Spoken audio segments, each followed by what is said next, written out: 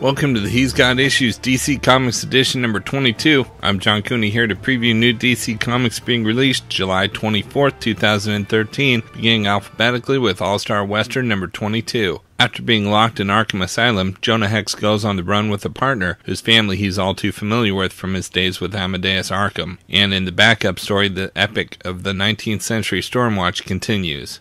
Next, we've got Aquaman number 22. Death of a King continues as Aquaman uncovers a shocking secret and a potential ally that could change everything Arthur's ever known about the Seven Seas. Meanwhile, the armies of the dead king continue to amass as turmoil within Atlantis mounts, threatening Arthur's leadership. Plus, whose side are Merc, Tola, and SWAT on? Arthur's or Orm's? Next, we've got Arrow number 9. Does Diggle really trust Oliver? What happened between Laurel and Tommy while Oliver was presumed dead? What kind of tactics did the SCPD use in their ongoing investigation of the Starling City vigilante? Find out all of this and more in this startling issue. We've also got Batman Superman number 2. Batman and Superman travel to Earth 2 where they find similar heroes who are trying to kill them. Next we've got Batman The Dark Knight number 22. Picking up from recent issues of Batman, the origin of Clayface is revealed and a new mystery is introduced. Next, we've got Catwoman number 22, What Lies Beneath the Streets of Gotham City. Catwoman is determined to find out, but Dr. Phosphorus stands in her way. Next, we've got Constantine number 5. As the Trinity War rages around him, John Constantine takes a keen interest in Billy Batson's power of Shazam. But does he want to mentor Billy or destroy him? Next, we've got Flash number 22. History is made when the Flash comes face to face with Reverse Flash for the first time. We've also got Green Team Teen Trillionaires number 3. The richest teens in the world are dealing with some serious buyer's remorse when the Commodore's battle armor causes him tons of trouble, and not even a trillionaire can afford the trouble that the Commodore's new hired muscle brings with him.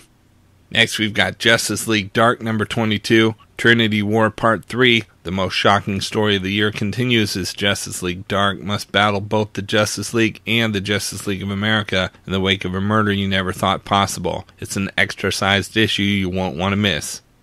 We've also got Larfleeze number 2. Larfleeze faces the celestial being known as the Lord of the Hunt. Will our Orange Lantern end up stuffed and mounted on the wall of a cosmic lodge as a trophy? We've also got Red Hood and the Outlaws number 22. As the fate of Jason Todd remains unclear, Starfire faces off against Essence to try and tip the scales, but in which direction? Next, we've got Superman number 22. Confronted with a Psy-War, Superman falls before one of its leaders, the Hive Queen. We've also got Superman Unchained number 1 Director's Cut Edition. The debut issue of the Red Hot new series is back in a special Director's Cut Edition. Shot directly from Jim Lee's pencils, this new edition also includes Scott Snyder's full script to the blockbuster story. Next, we've got Talon number 10. Can Calvin escape Santa Prisca, the most dangerous island on the planet, or will he fall at the hands of its ruler, Bane?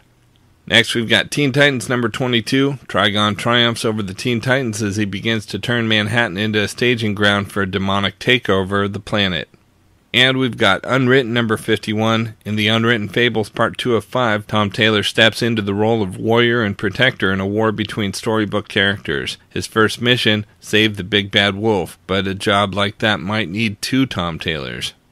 Out in trades this week, we've got Camelot 3000 trade paperback new edition. The classic tale that exploded into comic shops in the early 80s is back in a new trade paperback, collecting the entire 12-issue maxi series. Featuring a cover by acclaimed artist Brian Bolland, this collection of the mythical tale of honor and bravery includes preliminary artwork by Bolland and developmental material from Mike W. Barr. Next, we've got Fairest Volume 2, The Hidden Kingdom trade paperback. In this tale from issues number 8 through 14, Rapunzel lives one of the most regimented lives in Fabletown, forced to maintain her rapidly growing hair lest her storybook origins be revealed. But when word from her long-lost children surfaces, she travels to Japan to find them and a former lover. And we've got Nightwing Volume 2, Night of the Owls trade paperback. In this collection, Dick Grayson must face a deadly adversary as he learns of his connection to the mysterious Court of Owls. But even if he can't stop an undead assassin, he'll still have to deal with an anti-Gotham City army and the mysterious Paragon. Collects Nightwing number 8 through 12 and 0.